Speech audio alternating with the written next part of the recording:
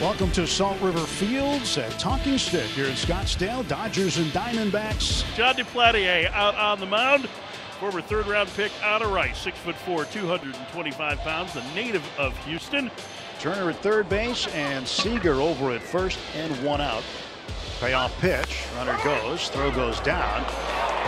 And Seager is out, and so is Pollock.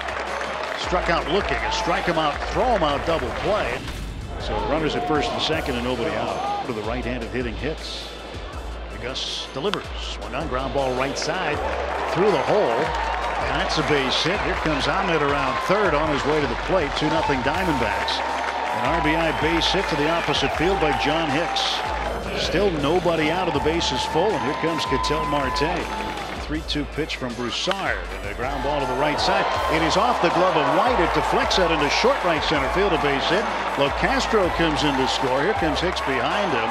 Throw gets past Seager at second base, and safely into second is Ketel Marte. 2 more runs score. It is 4-0 Arizona.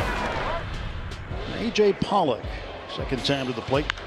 Pollock hits one high in the air to right, carrying well. Back goes Calhoun. He's to the wall. He looks up. It is gone. An opposite field home run, A.J. Pollock. And it's 5-3.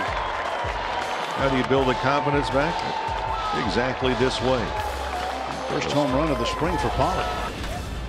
One on, nobody out. Pitch to Cole Calhoun. There's one slapped into the gap, left center field. Pollock over to cut it off. Jay rounds third. He'll score easily.